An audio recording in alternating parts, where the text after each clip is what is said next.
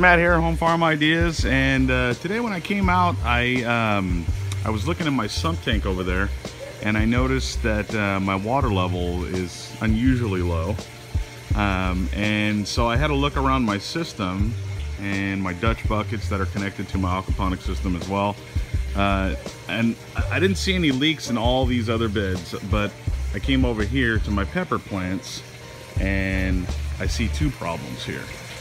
Number one, I just unplugged this and plugged the water back in down there to go to the drain pipe, but this was almost full of water. So the issue we're having here is the root system has just gotten too big and it's plugged up the drain. So I got to do something about it. And then also I noticed back here, this was one of the buckets that I actually had a problem with, and I don't know if you guys can see this, but my my glue here has come away from the bucket, and normally it wasn't having a problem because the root system wasn't clogging this drain, but now it is. So now the water had a chance to really sit on this area and just kind of start to move this sealant away. It's just aquarium sealant stuff. So anyways, I'm gonna need to remove this bucket, and I'm thinking, should I save it? Because I mean, it's got peppers still coming in from the top here. I mean, you got all these peppers that are coming in, you know. But in doing the work right now, it's going to basically put this thing into shock because it's grown. It's, you know, it's tall. It's got nice sized peppers at the bottom here. I mean, look at that thing.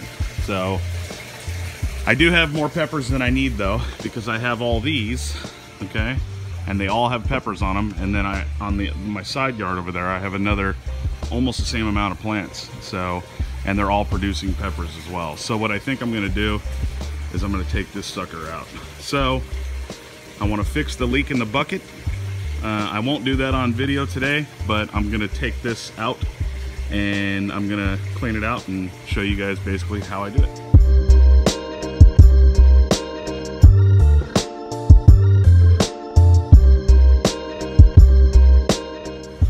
So I've decided what I'm gonna do. Sadly, I'm gonna cut that up. I'm basically gonna cut it all the way down to the stumps. I'm gonna collect all the peppers, obviously, because we can still use them. I'm gonna take this pepper plant and I'm gonna put it over here. See, this is the beauty of Dutch buckets. You can just unplug that from the system, move it over to here, and plug it right back in. You can't do that in any you know, raised bed situation or anything like that. So that's one of the benefits of aquaponics and Dutch buckets in particular. So let's go ahead and let's start getting all the peppers off this, and then I'm going to move that to there when I remove this, and I'm gonna basically drain the pellets. I'll show you all this stuff.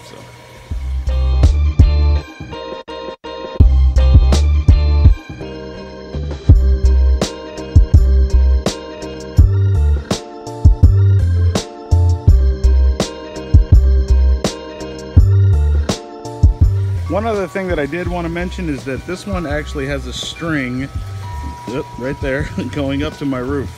So that's why I want to move that other Dutch bucket over to here, because that other one doesn't have a string, and I'm lazy. Well, I'm not lazy, I'm just being, you know, being lazy. So anyway, I'm gonna cut all this down, and then I'm gonna move that other bucket. Believe me, this hurts me more than this plant. Oh, I missed a pepper.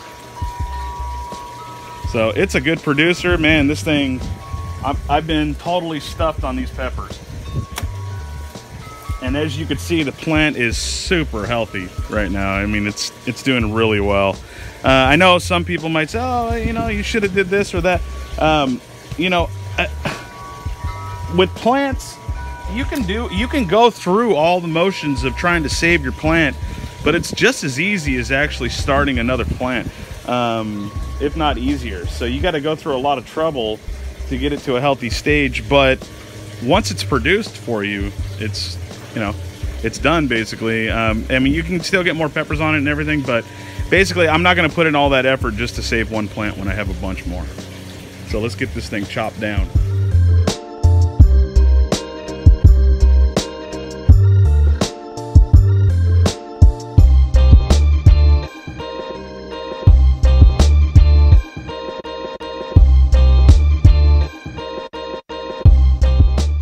we go. That's pretty much it.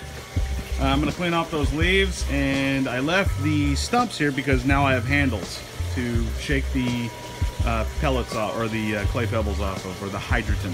So let's get to it.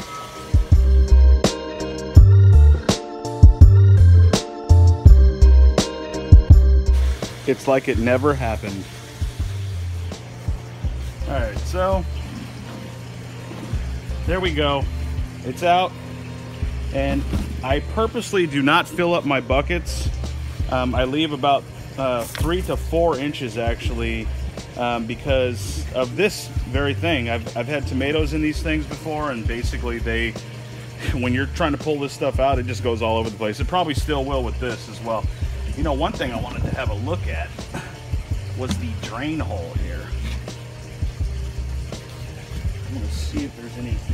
I don't see anything here. It was definitely clogging though, so I'm thinking I'm getting crowding around the roots. So let's go ahead and let's get this out.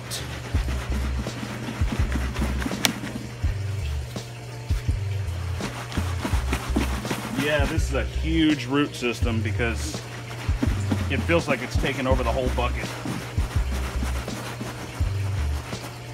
Yeah, it grew through this bag and everything. I put a bag in there in hopes that it wouldn't drain the, or cover the holes, but whew. Wow. Yeah, that's a good root system. Okay, nice and healthy. Mind you, no soil, okay? And it's organic. So I'm gonna get all that off, and then I'm gonna start dumping in here. I'll probably just do the getting all that off later, but I'm gonna start dumping the pellets in here. I'm not too worried about, you know, too many roots, because I do have worms in my system and they'll take care of the roots, but I don't want any root balls. And I wanna check that drain hole as best I can, so it's important the way I dump it here. So let me turn it around. Okay. And now, let's go ahead and let's start dumping. Yeah, sorry about the shade, you guys.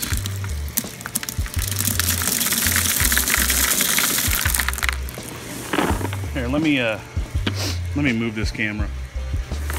All right. Well, that's better. Yeah, hardly any roots so far. Uh-oh. Uh-oh. I think I just found the culprit. And I think it was clogging. I was trying to do it slow. But yeah, there's definitely roots around the tap of this thing. Or the bottom of this thing. So, let's check this out. Whoa! There's your problem. Yeah, this thing is. So the bags, the bags don't work. Whoa! Look at that guy. See that? He's a beautiful one too. So I'm gonna go ahead and leave him in there though, because I want him to eat the issues. So yeah, these paint strainers, they're pretty much good for nothing. Don't buy them, you guys. That's just my opinion. Somebody might have better luck with them, I don't. And with the Dutch buckets, there's got to be a way around this. I mean, you know what? I already got good growth out of it though. That's the one thing. So you're gonna be fighting basically these things clogging up those holes, unless you make bigger holes maybe in the buckets. But it's almost at the point where it's really not worth making huge changes like that, because by the time it clogs up these drains, I mean, you're ready to you've already done a bunch of harvest. So anyway, that is the video, you guys. I hope you liked it. I know I like making it in this blistering hot sun. Thank you very much, guys. No, so so we got the Dutch bucket changed out with the new one, and everything's going good. I'm gonna fix this other bucket over here, and over here I'm gonna fix that problem. I may just do new buckets because I've had them up I think for 2 years now, and I know one of them felt like it was gonna crack. So They don't last long in the sun. So anyway, you guys, God bless you. If you're not subscribed, please hit that subscribe button. If you want to get video updates on my Dutch buckets or anything else that I'm doing in my aquaponics system or in my garden, and hit that bell icon, that way you get all my video updates. All right, God bless you guys, and like always, peace.